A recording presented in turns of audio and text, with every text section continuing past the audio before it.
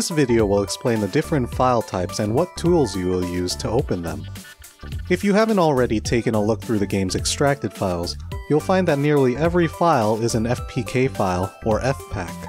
FPAKs are archive files that hold the files that we want to edit.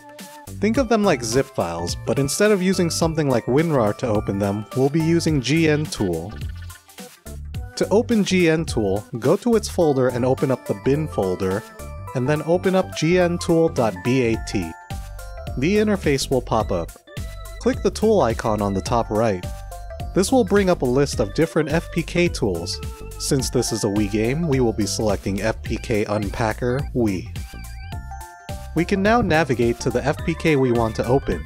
We'll open a character for this example. In the extracted files, go to FPAK, and then CHR for character. You'll find that every character's name has been shortened to 3 characters. Some of them are obvious, but few of them are not. GAC is Ken the Eagle, which most likely comes from shortening Gatchaman. YUK is Soki, for his real name. TK 1, 2, and 3 are the 3 forms of the final boss Yami. TST, TS2, and LST are test characters left in by the developers, but don't get too excited, they're just Ryu and Ken. Pick any character you want and select 000.fpk. Each of these files are the character's different costume colors. 0400 is a copy of the first costume, and it is currently unknown what it's actually used for. Create a new folder outside of the game's extracted files and unpack them there. I keep all the files I unpack in a separate folder, so I won't need to unpack them again.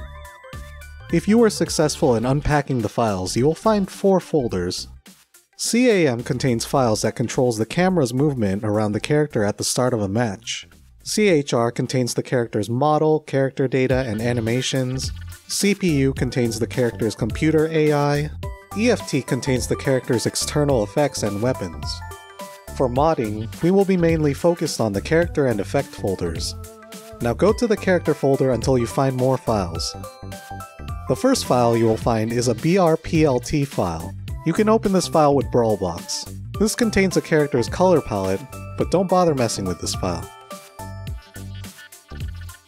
Next, you will find a BRRES file. You can also open this up with Brawlbox. This contains the character's model and textures. The next file is an MOT file. These are all of the character's animations. We currently don't have anything to edit these files. Next is the most important file when it comes to modding. The SEQ or sequence file controls almost everything about a character, like their health, attacks, damage, hitboxes, move speed, and so on. You can open sequence files with your hex editor. The last file is another BRRES file that contains different face textures. Some of these textures will be transparent so you can't see the real image. With all that, you are now able to open up the files needed to start modding. Try opening up some other FPAKs and exploring the files. I know these videos have been just a lot of information, so next time we'll do something fun. Once again, if you have any questions at all, feel free to ask. I'd be happy to answer them. Thank you for watching.